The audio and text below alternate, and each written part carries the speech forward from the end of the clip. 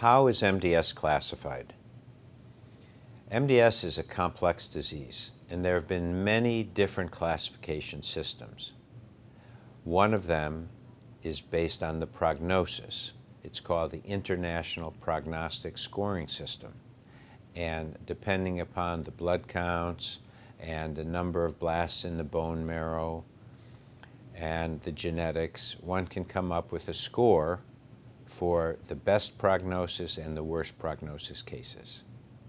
Another way to characterize MDS is by looking at the bone marrow and describing what's going on in the bone marrow cells. The bone marrow morphology, or the bone marrow appearance, is used to classify MDS into slightly less than 10 different categories. And so it depends on whether they find cells that are called ring siderblasts or not, what percent of the bone marrow is made up of blast cells, and then dysplasia, which is part of myelodysplastic, which means funny-looking cells.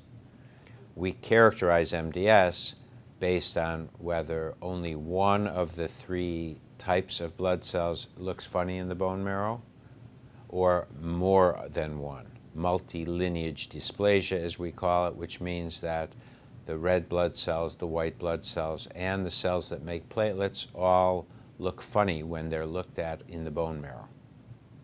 So patients with myelodysplasia, or MDS, are given a diagnosis based on the morphology of the bone marrow and sometimes the genetics, and then they're also classified according to their prognosis using a form of the IPSS.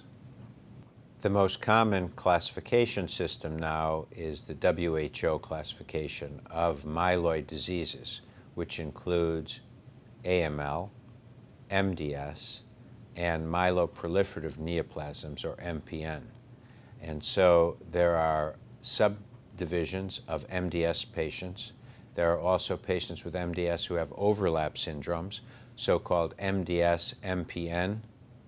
These are patients who have some low blood counts but also some elevated blood counts, and the treatment of them can be different than for patients with MDS. And the classification systems now are trying more and more to incorporate genetics. For instance, the del(5q) or 5q minus syndrome, a distinct entity, and other entities that are based on genetics that may have a distinct prognosis and at some point in the future a distinct and novel type of therapy.